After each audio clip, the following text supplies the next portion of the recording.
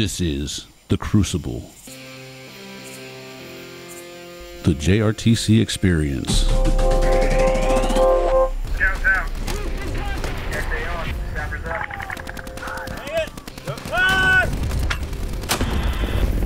Hey, click to my position over. Countdown 5, 4, 3, 2, 1. Mark. EV downrange. Clear tip jumpers. Sir, the initial assessment is... This is If I Would Have Only Known, a candid conversation with leaders. In this series, we discuss Brigade Combat Team warfighting skills and lessons learned in a decisive action training environment for large-scale combat operations at JRTC. Hi, I'm Colonel Matt Hardman. I'm the Commander of Operations Group here at the Joint Readiness Training Center, Fort Polk, Louisiana. You are here with us the day after the great fight in Ondrla with some awesome captain planners from the Bastogne team and a great rotation, a ton of fun. Would you introduce yourselves, please? Yes, sir. I'm Captain Pamela Donais. I am the Chief of Plans. I've been in the seat for 11 months now. My background, I was a former MP, and then branch transferred to Armor when Combat Arms opened up to females. So went to ABOLIC, went to 3CR, deployed to Iraq, went to CCC, went to SVAB, did EXO time in SVAB, then Troop Command, and then PCS to Fort Campbell to this seat, sir. Okay, awesome. All right, where are you from? New Hampshire originally, sir. Okay. Yes. And where in New Hampshire? Plymouth. Plymouth? Central. It's like poke the center of New Hampshire right on the map. All That's right, where I'm where'd from. you go to school? Norwich, sir, in Vermont. Okay, outstanding school. Yes, sir. All right. All right. Captain Nickolas Ondrla. I go by Nick, but Infantry Officer, and I'm currently the Brigade Training Officer, and I serve as a TAC OIC out in the field. Some of my background, graduated IBOLIC in 2016 now. Then went to Ranger School, decided to take the long way and spend Thanksgiving and Christmas there. So that was a blast. But It's good work if you can get it. oh, absolutely. Absolutely. But worth all the time. Definitely need the development there. Highly recommend. But then made my way over to Fort Bliss, 1st Striker Brigade, 1st Armored Division back when it was a Striker. Did my PLXO time there. Which battalion were you in? I was in 417 Buffaloes and then 341 Rifles. Right on. So they're both great organizations to work for. But then they reflagged, so Yeah. figures. But and then I got the opportunity to go over to RASP 2, and then had the opportunity to serve 2 years in 75th Ranger Regiment up on their regimental operations shop. And then went to the career course, loved it, great course, and then PCS'd over to Fort Campbell, where I now do my current job as the training officer. Okay, and where are you from originally? Originally from Aurora, Illinois. So if you're, it's about an hour west of Chicago. That's where, that's Wayne's World. Yeah, exactly, Right. Wayne's World. All right, and where'd you go to school? So I went to school, Loyola University, Chicago. It's up on the north side in Rogers Park. So they got real popular a few years ago when they went on NCAA Final Four tournament at Sister Jean. Everyone loves her. She's just as good as they say. Yeah. She is a saint, and she is dead on with her basketball predictions. So when it comes to March Madness time, listen to her. She knows what she's talking about. I know a little something about March Madness. I went to Davidson College in North Carolina, where Steph Curry recently finished and graduated, and then has gone on to do amazing things. Well, awesome. Hey, thanks for joining us today. And up front, if you told me when I was leaving the career course I was going to get the opportunity to serve on a brigade staff, I probably would have run in a different direction. You both had the opportunity to serve, at the brigade level. You got to serve at the regimental staff at the Ranger Regiment.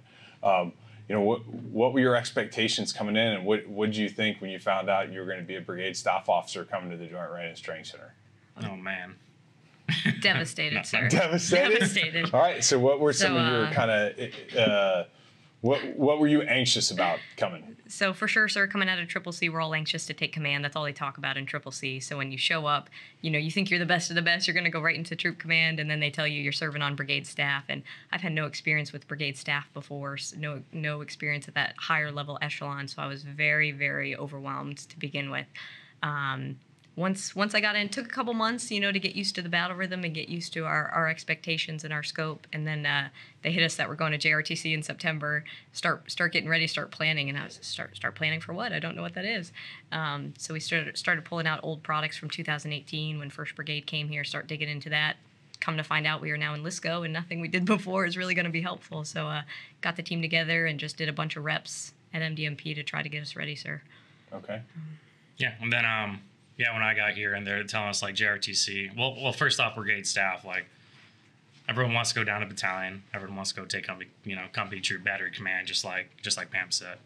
So being on the brigade staff, you're like, oh, here we go. Like I just got to row the boat, and then we'll get there eventually. But it's interesting though to see the comparison between an IBCT conventional staff and then coming from somewhere like 75th, where the battalions are so decentralized and do their own thing. They don't really truly operate like the IBCT over here, where you integrate every single piece of the puzzle. Then just getting ready for JRTC. And there's like a dozen of you at the Ranger Regiment. Yeah, in the S3 shop. Right? Yeah, and just like Pam said, you think you're the best. You go there and you get humbled really, really quickly. So yeah, but that's always for the better. Always for the better. But yeah, for the train up for JRTC and falling into the training officer gig, that was kind of a weird one. Like plans, obviously, you're working the FUOP side, and then you have your current operations guys like chopsters. Where does the training officer fall into that? This is kind of a weirdo one. So in the field, in our tactical scenarios and our tactical training, I become the TACO IC. So I kind of serve as the link between the FUOPs, the plans, and then over to the CUOP side of the house. So as we go through the MDM military decision-making process and we work through all 7 steps of that, I will be alongside with the plans team, help, assist, do whatever I can, and really just digest it as much as I can. So then when the final order gets pushed, we brief the operations order, we do the combined arms rehearsal, and that finally goes over to the CUOPS realm. I can take that plan, have good knowledge of it.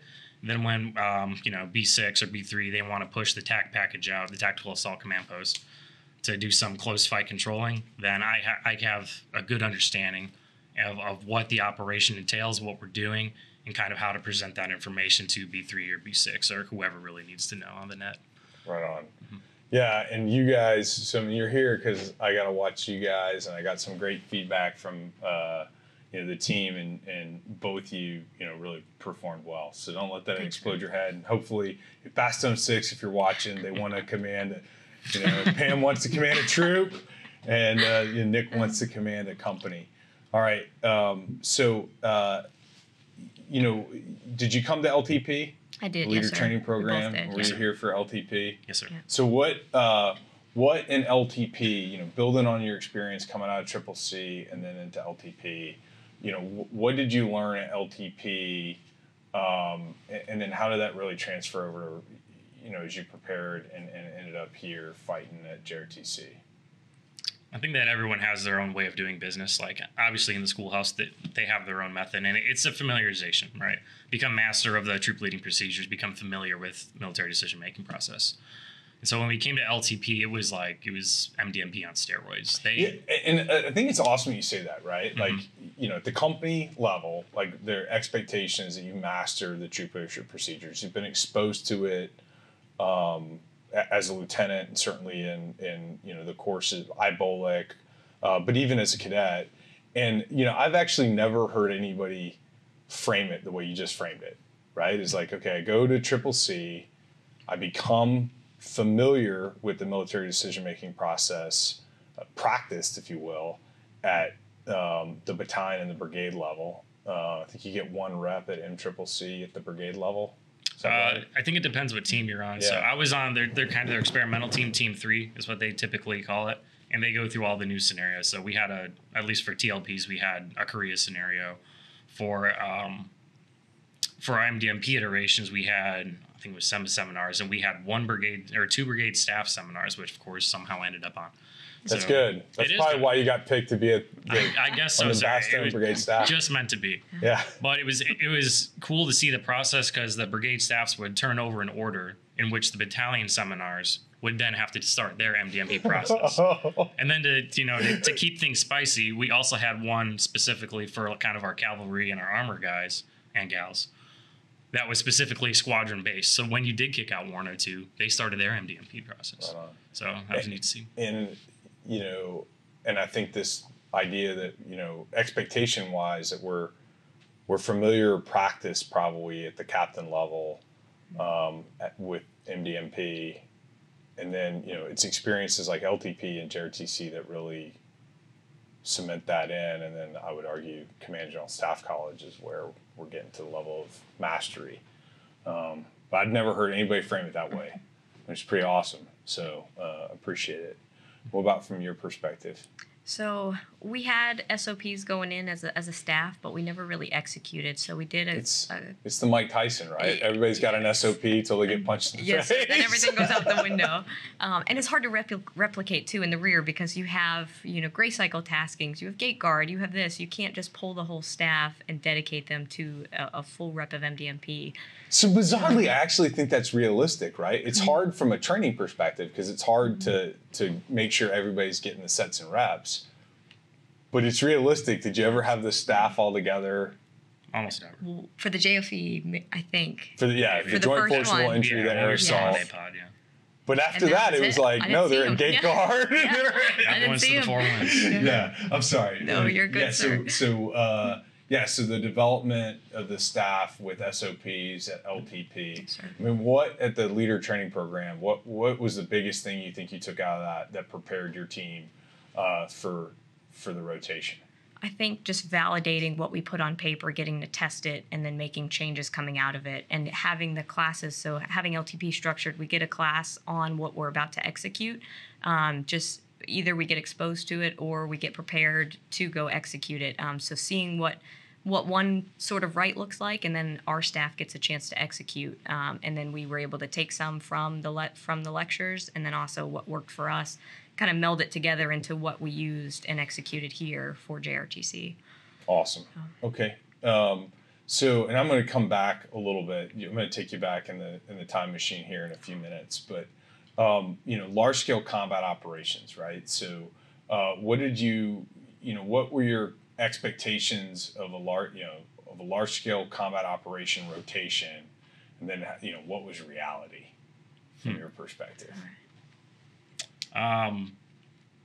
So I guess when you think, you hear the term large scale combat operations, and when's the last time that we as an army, as a military have really done that? Really the only time, I think, probably like World War II, if you really think about it, like that scale of combat. There were some other ones, like the Gulf War, that was pretty sizable against the third largest army in the world, and we had our coalition partners, and that was definitely an undertaking. There were a few others, but like that scale, just at least our generation, like we're so used to the global war on terror tactics and those TTPs and that war for 20 years.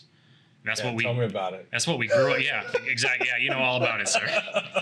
But like that's what we grew up on. I still remember like growing up during the surge years. Like that's what you saw on TV.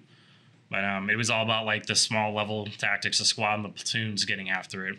Whereas you come into the large scale combat operations environment, and you're maneuvering the whole brigade. Those platoons and squads become your battalions and your brigades, and potentially even divisions. That was one of our initial challenges when we received the order.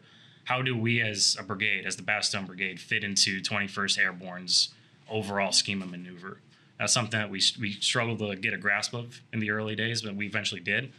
But really just thinking division, even corps level schemes of maneuver, like that stuff hasn't been thought about in a very long time. Hasn't been dusted off at least. Certainly at the captain level. Oh yeah, it's daunting. And that's right. And and you all working on the plan like had to wrestle with those things because resources at the division level, the brigade wants, and you're planning against those, and we're not giving them to you, or we are, but for a narrow window of time, and then expecting you to make the most use out of it, whether it's aviation task force, division level fires, or sustainment. Awesome.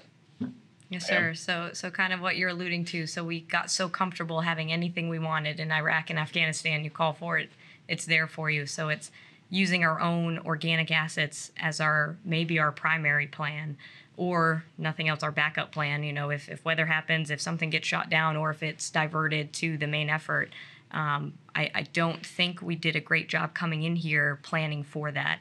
But as we got reps and sets here at JRTC, it's okay. What do we have organically that we can use, we can rely upon, to have effects on the enemy? And then what is the nice to haves that we're going to ask for, but being prepared to execute and get those effects, sir. Yeah, I thought, you framed that really well, because it didn't take you all long as a brigade to pick up the beat and start really relying on the organic capabilities of the brigade. I mean, I think selling yourselves a little short. You did pretty well, but you got a lot better as time went on, particularly when we talk about fires or shadow. I mean, you all flew more UAS hours than any brigade that's been through here in 5 years. Did you know that? Yes, sir. Yeah. All right, and more sustainment by sling load, so making use of those division resources than is combined in the last calendar year. Wow. Which is impressive, and that really gets to good effort, and it's good news for our Army as we're really, I think, coming to terms with exactly as you described it, like, hey, we got to make do with what we're given, and we got to first make do with the organic resources available. What was the biggest surprise of large-scale combat operations here at JRTC for you? I would say seeing the whole team, like the entire, brigade combat team come together and maneuver as such. It's not just like, at least from like a knuckle-dragging infantryman's perspective, it's not just, You shouldn't tell yourself story. You seem reasonably clever. Reasonable. Be careful, sir. But it's not just like moving the platoons or moving the companies. It's like, how are we going to sustain them? How are we supporting their maneuver with fires? Where are we putting our eyes so we know where to shoot the fires? Like, how are we talking between the different battalions, between battalion to brigade, brigade to division? Like the C2 chain, that's always a huge challenge for everyone, I think. Even just getting anywhere from 1523 ASIP all the way up to, the upper tactical internet that we try to work. Yeah, and you had a front row seat with the TAC. Yes. That's pretty awesome. Yeah. Big pro tip, like, come in knowing a few things about, your communication systems. Like, that'll be your lifeline out there between the battalions and then back to brigade main, back to division. Yeah. And it's crazy. I mean, it's the 10-level task that even we as officers have to be able to do. Got to be able to fill a radio. Yeah. Like your RTO is not always there. That's right. All right. What about you? The enemy was most surprising, sir. So dreaded Geronimo. Geronimo. There's a million of them out there. I swear to goodness. There's not. There's only like 452 of them. They're incredible. I get their per stat. Yeah. Somebody's just got a gun. Just keep resuscitating. So just large scale combat. We're attacking objective Subarus, big urban area. So in our minds, we have to take the city. All the enemy's going to be postured to defend that city. We can't even get to the city. We're telling our infantry battalions to go west, and they're facing more enemy in that movement west than we planned for. So we're having to adjust our plan on the fly, give them assets on the ground. So it's the enemy's kind of fighting in the wood line still, which in LSCO we weren't really thinking, but of course they're going to be in their disruption zone. Yeah. And so we neglected our security zone, which definitely bit us a couple times. So it's just not planning that whole movement as just one simple thing. Like, you got to get to your objective. The enemy's going to be there, but they're also going to interfere with you the whole way there too. Right. Yes, and living, breathing, thinking enemy. Smart enemy. And so, I don't want to we're going to do an after-action review later tonight, but as the division tactical group commander, I gave Geronimo planning guidance, and it was to retrograde from east to west and essentially trade space for time and disrupt your movement west. And then consolidate combat power, objective Subaru, again, disrupt with disengagement criteria based on ability to inflict casualties on the brigade, but also a threshold that he had to preserve combat power. And then he retrograded north. And what did he do after we got to objective Subaru? Came back and hit us in the south. Violently counterattacked. Punched us. Right? Violently counterattacked. I mean, once the brigade had been extended, and that really hard thing, the transition, he saw an opportunity. He took that opportunity.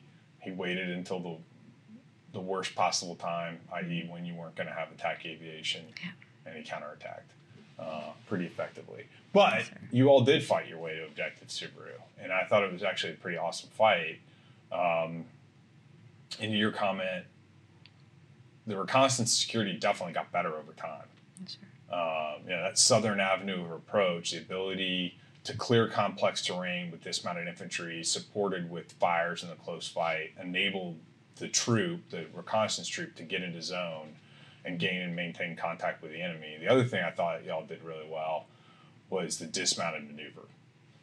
And that actually hastened Geronimo's retrograde from objective Subaru. You guys probably didn't know that. And I didn't really know it until after it happened. I was like, hey, why are they withdrawn from objective Subaru already? Like, we haven't had as much of a fight as I thought we'd have there. And the Geronimo commander called me and was like, hey, sir, like, there's an infantry company that was like 200 meters from my ground line of communication. If I didn't get out now, I wasn't going to get out. And so that's what he did. He had to fight his way out because there was a company that had moved pretty far, dismounted at night, and was getting ready to cut them off. So exactly what we want. Exactly as you planned it, Yes, right? sir, exactly. Yep. All right, what was the what was the most painful thing about large-scale combat operations? You know, as a brigade staff officer, like, what did you find? Like, wow, this is just way harder than I thought it was going to be. Getting everyone on the same sheet of music, synchronizing efforts. I don't want to use a bunch of like hot words or whatever, but like just getting the team together on the same plan Which at the team? same time. The Like, brigade team or the plans team? Or? the brigade team. Yeah. So like, you know, it's a big push from the plans, who obviously makes the maneuver piece, but you have to make sure, hey, can we sustain this over time? How are we supporting it with fires? How, you know, bringing all like the S6, the S2, the FSO, the entire enterprise together, if you will, and making sure that we are synchronizing our efforts to inflict maximum casualties and maximum damage on the enemy. Yep. I think that was at least from my perspective, that was the biggest challenge. Yeah, if it was easy, somebody else would be doing it, right? Exactly, sir. What about you? I would say, sir, just the anticipating of branch plans. So using our decision support matrix, providing the commander options, and when you're facing an enemy who's near peer to you and they have, you know, overwhelming firepower as we do, we're taking mass casualties. So we normally plan an operation, rack and stack it, this is my main effort, they're going to seize the objective, no problem. And then you get the call from the co-ops floor that main effort is down to 6 people. B6 is looking at us for answers. So we were caught on our heels a couple times, you know, scrambling to come up with a plan. And you never want to plan for worst case scenario, but we have to provide the commander options that, sir, if this doesn't go the way we think it's going to go, here's what we can do to still get after your intent. Yeah, and I thought, I thought the decision support tools that the team developed were pretty good. But you're right, like we found ourselves a couple times like having to generate options using the rapid decision-making process. You know, what'd you learn about wargaming? That, yeah, you have to plan for those worst case scenarios. And we like to tippy-toe around them because then it buys more time in the wargaming, or it kind of counteracts your plan, which as a pride thing, you know, my plan's perfect. What do you mean this isn't going to work? Right. But it's getting input from everybody, especially S2. You know, having them put on that red hat in a LSCO environment and really feeding us what reality could be on the ground instead of, you know, 3-1, we're going to win. Of course, we're going to take the city, because that's not really how it's going to work out every time. No, and you talked earlier about, you know, the fight to, on, and then beyond the objective. And so we did a pretty good job planning for actions on the objective. As you pointed out, like we had to improvise a little bit on the fight to the objective, and then the fight beyond the objective we were really challenged with that. Yes, sir. And because it's hard, right? If it was easy, again, somebody else would be doing it. Yeah, and it was fun, frankly, watching the team like wrestle with these problems. Not fun because I know it was like tiring and frustrating, but fun because it was a lot of growth. Absolutely. And you know, and I know you know, the Brigade 3, the Brigade XO, the brigade commander had a lot of trust and confidence in you from a plan side, and then from you really in the attack, because like we fought out of the attack a lot. Yes, we did. Right. If you could go back in the Wayback Machine, back 90 days before you came to LTP, you know, what would you have spent, and I gave you a day on your own to do some more homework, what would you do for homework on your own? Yeah. That's a tough one. I know. One right off the bat, sir, just looking at the maps of JRTC, being familiar with the terrain. You're never, well, Right. I mean, we are Earth and Surf, so. Some good IPB. Yeah, they may put us in an environment that we're not methods. familiar with, but generally we're going to know where we're fighting. We got to know that terrain. We got to know, what the enemy, what's key to them and what could be key to us. Finding good spots for our attack, like not putting it in a low area where we can't get comms for 36 hours. Right. I'd forgotten about that. Yes, yeah. We call that the dark ages of JRTC. That's awesome. I had the best nap. Yeah. No, I mean the modified combined obstacle overlay for MDMP and then a graphic terrain overlay at the company level. Like this is one of the skills that's kind of atrophied during our time fighting in Iraq and Afghanistan, and this place is punishing if you don't use a MACU. And I'm sure we produced the MACU, but did it have the requisite detail? Yeah, I don't think so. And we only did one. It wasn't changing. We were blessed and did not get a bunch of rain, so the terrain wasn't changing much. Right. But it's still our focus areas were changing, and just how the battle was shaping changes the terrain as well. Absolutely. So, and y'all did get over. Yeah. I felt like I failed you as the commander of operations group by not bringing a bunch of rain. Yeah. But when you look at the terrain, particularly in the northern corridor, there's just you all defended primarily in the north. There's so many cross mobility corridors there. Yeah. And then in the southern avenue approach, like low water crossing 5, and it's a big, red, noisy, loud wood chipper. Yep. And it's painful. Okay. What about you? More rehearsals. So at least when I took the seat, within the first month, we were out at something that we at the 101st like to call division training densities, these infamous DTDs. That was the first time I ever got to take our TAC package out there, kind of see what it did, how it works, and then really kind of start to codify the SOPs at what we want this thing to look like. And another one of the big challenges with making it air assaultable. Before it used to just be 4 JLTVs, which you can't do. Air assaultable? Yeah, like what does air assaultable mean? So the ability to pick up 2 trucks, sling load them into whatever HLZ, tuck into the wood line, and start doing command and control. Yeah. So that was the challenge that we faced, and it's something that we got done out at our brigade validation Bastogne Phoenix. Now we kind of got a better picture of what that looked like, but if I was able to go back, I would definitely do more rehearsals, tucking into the wood line, getting commo systems up, just validating our products that we fight off of there. Yeah. That's one thing we could have benefited from a lot, I think. No, and it's the one thing we can't get is more time, but it's helpful and hopefully for folks that are listening. I mean, TAC rehearsals, it's crazy, right? And you guys got so much more proficient over time with it. But it makes a real difference, if we can get it down to a very, very short window of time that we're fully operating capacity, camouflage, dispersed in the right place. We're able to see two a lot faster, and I love it. The dark ages. I totally had forgotten about that. I mean, it was really only about 10 days ago, but this gets back to the terrain analysis and the IPB to begin with. Is analyzing the terrain of where we're going to be able to talk, identifying places that we think we want to put command posts in, potentially recon them, so we create options for ourselves going forward, and it buys us time in the long run.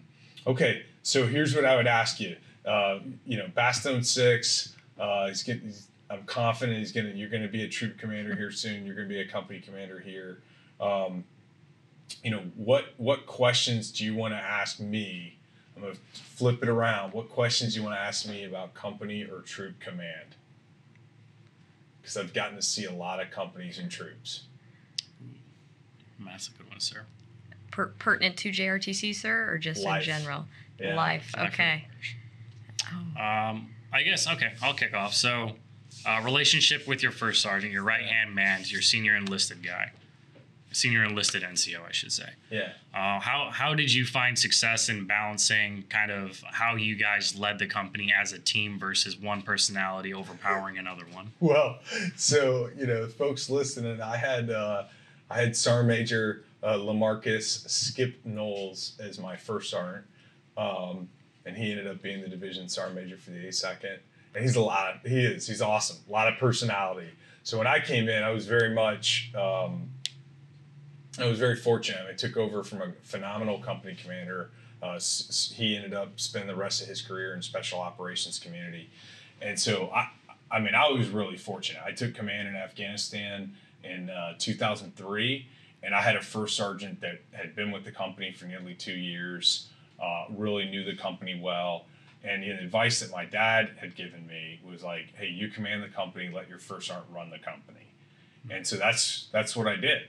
And, you know, number one is I think you really got to listen. And it's got to be active listening. So I think, you know, company battery troop commanders have to ask questions. If you don't understand something, don't go with the flow. Hey, first sergeant, why did we do this way? Not because like you want to change it. It's because you don't understand it. And if you understand it, like, oh, that makes a lot of sense. And then and that helps, I think, you as a commander understand your role and what you're supposed to do. And so I think it's a lot of dialogue. I think it's a lot of questions. I mean, you should be incredibly curious about everything as a company battery troop commander. And your first sergeant really has most of the answers. I think on NCO relationships as well is like, you don't need a friend, right? I mean, interpersonally, you may like click and laugh at each other's jokes, or you may not, and that's like okay. It's not your first sergeant's job to be your friend. It's your first sergeant's job to be the company battery troop first sergeant. And so first and foremost, that relationship is that. It's got to be on that. It's got to, you know, mutual professional respect and trust. But you really need a first sergeant. So if your first sergeant doesn't, you know, wants to shut the door during lunch because that's how they regroup, like that's okay as long as they're a great first sergeant and taking care of, you know, the formation and your soldiers. And I think sometimes, like at times, officers really want to be liked, and that's not necessarily what your first sergeant wants or needs either. And so, you know, but I do think sitting down and counseling your first sergeant, and that's a dialogue. And a good pro tip is go see your sergeant major with your draft counseling and sit down like, hey, sergeant major, this is really uncomfortable. I'm going to sit down with First Sergeant Jones and I'm going to do counseling and I want to go through it. Your sergeant major probably knows that first sergeant better than anybody else, can give you some good feedback of what your first sergeant's good at, what your first sergeant is still growing at, the dynamics of the company from the battalion perspective, and then frankly, I mean, you got a sergeant major, command sergeant major, super experienced, and is going to give you some good feedback on how to do that well. But you owe that to your first sergeant. You owe them counseling. And so if you lay out like, hey, this is how I see the world, these are my expectations of you as the senior enlisted advisor, and then also space and time in there for what are your expectations of me as the company commander of this formation? Where do you think you're strong? Where do you think you're growing, so that you as a team can complement one another and be highly effective? And that would be the advice I would give. And I was really fortunate. You know, I had Sergeant Major Jim Miller as my battalion sergeant major, Big Jim. I mean, I still talk to that guy all the time. He still is mentoring and developing me. But he counseled me. I did that, and we sat down and spent a lot of time talking about how my role in leading a company, counseling my first sergeant, counseling platoon sergeants, counseling squad leaders, and I got good counsel and feedback from my command sergeant major. And so that's the advice I'd give you. And I think you guys got a phenomenal sergeant major, brigade sergeant major, and sergeant major Pena. I think having a conversation with him before you take command is, I think, hugely important. And he's the kind of guy that's certainly going to make time for you. Yes, sir. Captain May. Sir, so I'm slotted against a troop that recently had 20 people chaptered.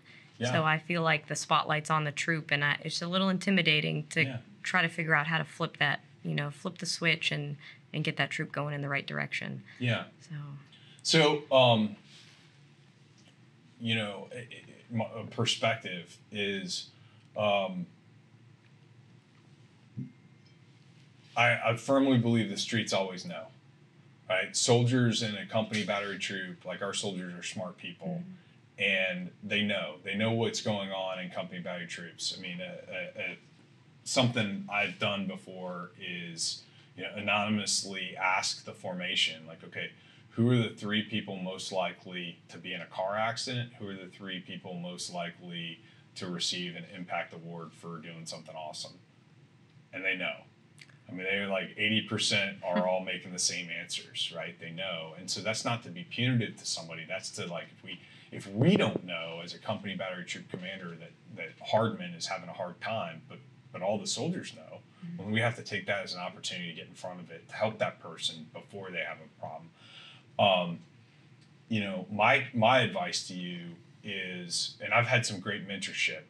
You know, my brigade commander, when I was a major, Brigadier General retired, Michael, and then and Major General Beagle, now Lieutenant General Beagle, as the division commander at 10th Mountain Division. You know, leadership is love.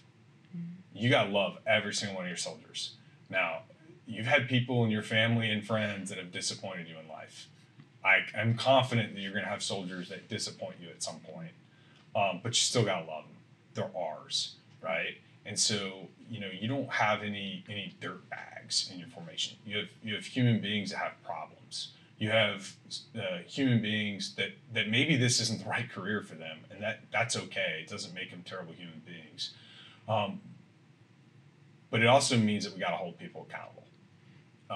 And it's about the good of the formation. And ultimately,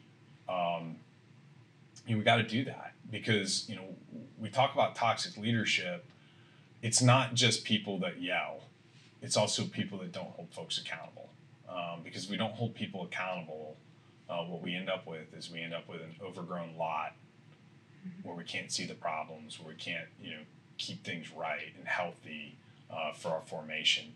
And but we can do that in a loving way, and we can do it in a way where we still care about people, we treat people the right way, you know. And so, you know, I think you got to look at discipline standards. And the crazy thing is, it starts with the smallest stuff. You know, morning parade. So how do we inspect people every single day, right? And have we trained and certified people to do that? You know, if we're looking at a sergeant and say, hey, you should go inspect them, has anybody ever taught that sergeant actually how to do an inspection? And at your level, you're responsible for squad leaders. And so how do you prepare squad leaders to do that? You and your first sergeant have to train and certify them.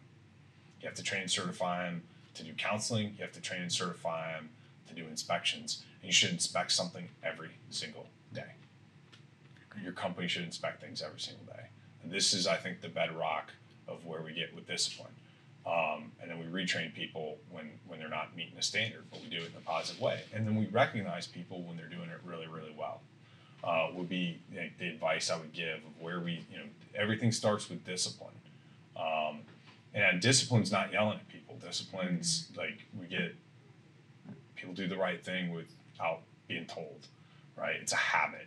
And so we have to habit our organizations to do that. Because if you cannot impose your will on your formation in peacetime in garrison, you shouldn't be surprised that you struggle to do it in combat.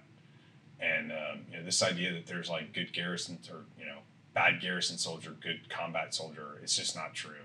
A lot of combat, and I haven't seen it to be true.